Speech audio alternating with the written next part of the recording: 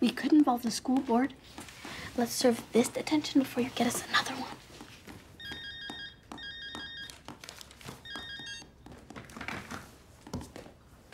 Be back in a moment. Behave.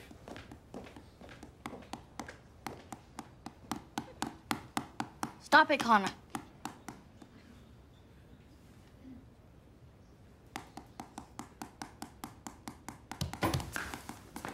I said stop tapping that pencil. Leave him alone, Allie. Not until he gives me the pencil. Get away from me! You freak! Give me back my pencil!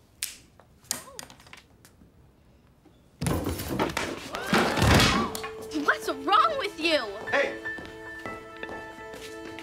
Who's responsible for this? I told her to get out of my way. Oh, that's a compelling story. I'm sure the chef will be moved to tears. You know what he's like. Why couldn't you just leave him alone?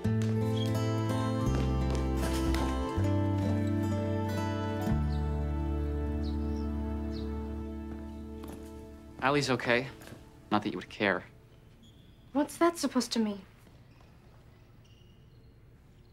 He's your friend.